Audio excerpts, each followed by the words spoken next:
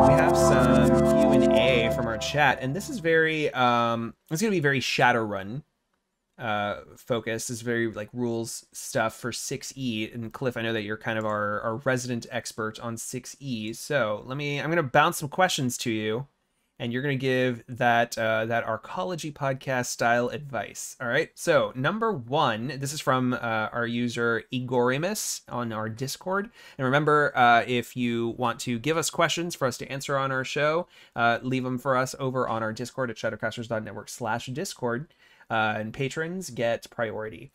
So question one, there's 3 questions. 1, how would you go about homebrewing humans to make them a mechanically interesting race choice for Shadowrun 6E? Alternatively, why are humans already in a good place mechanically? So this question's interesting because it's implying that they're boring, but in a good place mechanically. No, I think he's asking, like, if you don't think that they need to be interesting, then why are they already in a good place? Okay.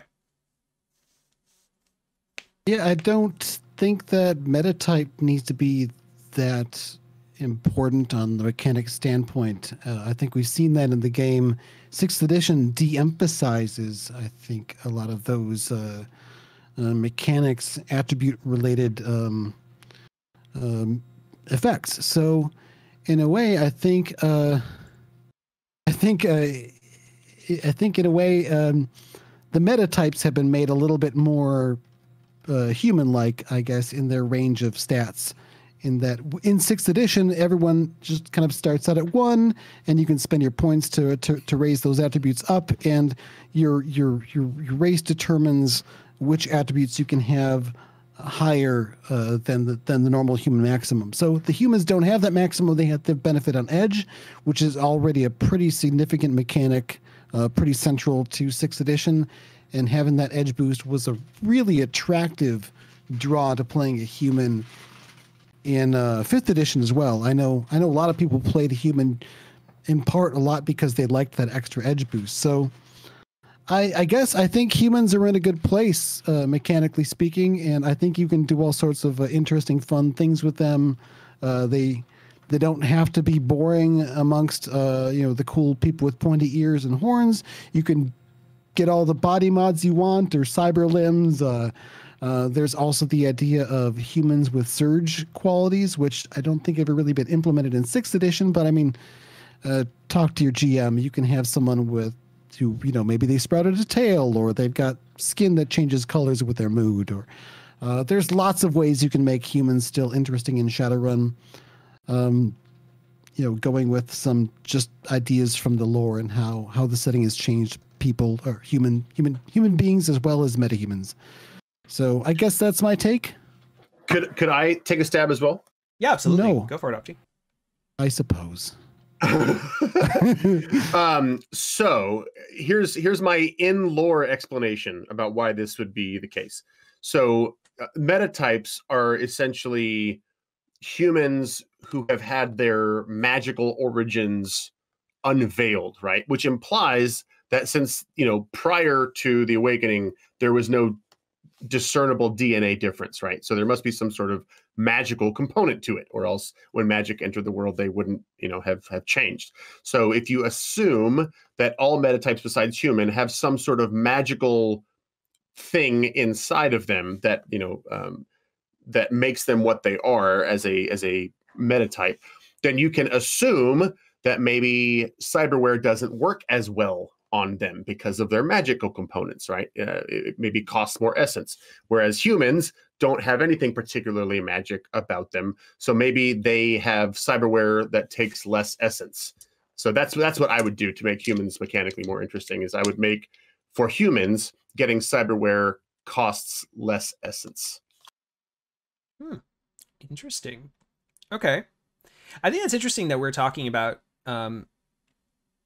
6E did kind of make all of it starts everybody on an equal playing field, gives bonuses, or like has maximums for things, right? Different maximums, but for the most part, everyone starts off on an even playing field with a couple of different things. I think it's interesting that you don't, that someone might not want to play a human because it's not as mechanically interesting to them. But at the same time, I'm like, well, if it's not mechanically interesting to you, then it doesn't matter. I mean, if it's flavor that's interesting to you, if you're interested in being a human rather than the others, I mean, that's really the only reason why you would want to. But if you're looking at it for a mechanical thing, then it's not a big deal if you don't play a human. Play something else. Right.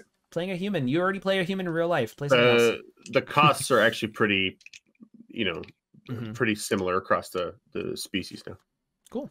All right, so question number 2. Should grenades have damage reduced from the core book, or is there high damage value to represent the chunky salsa rule?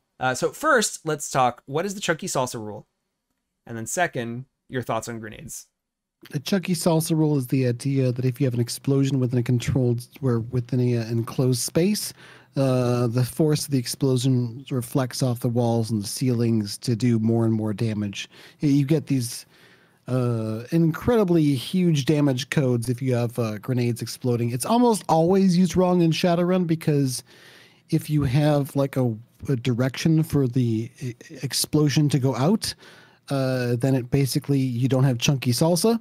The chunky salsa is to refer to the effects on the organic material within the space, what it represents afterwards. So, right. So throwing a grenade in an elevator.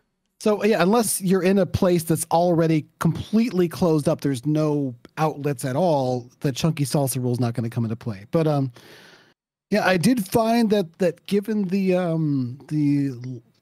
that armor doesn't reduce damage at all, you just have your body to roll to soak, and a lot of the damage values of the weapons are lower than in 5th edition. Seeing such an incredibly high damage number for the ground zero damage value on grenades, I found that a bit much.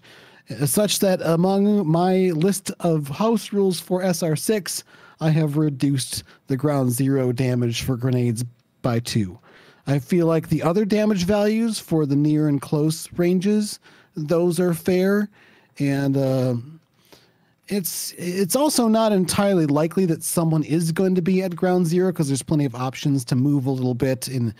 But man, I feel like grenades are one of those things that are so easily abused, and having them be so OP for that ground zero damage, yeah, I am inclined to dial that back.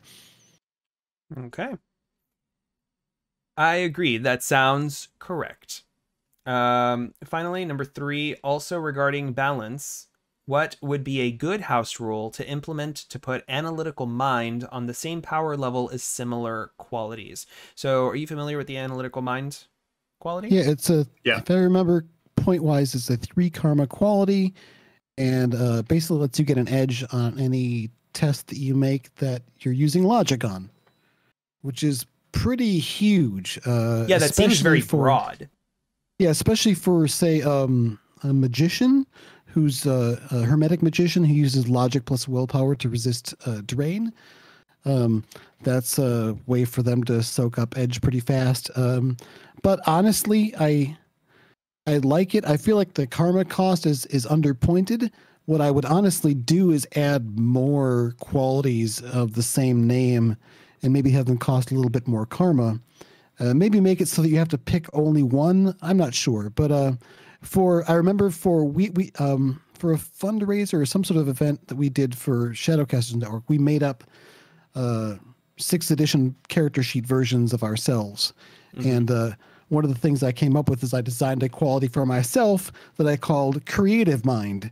And that gives me edge when I use intuition-based tests. So that would be handy for someone who does a lot of perception or, I don't know, intuition-based stuff. I just thought it made sense because I do a lot of art-related activities, and it seemed like a fun adjustment to the quality. And I think it's in the spirit of 6th World Edition to make up your own variations and, do the house rules that you want to do that make the game flow how you want. So yeah, my way of doing that is just open it up to more possibilities.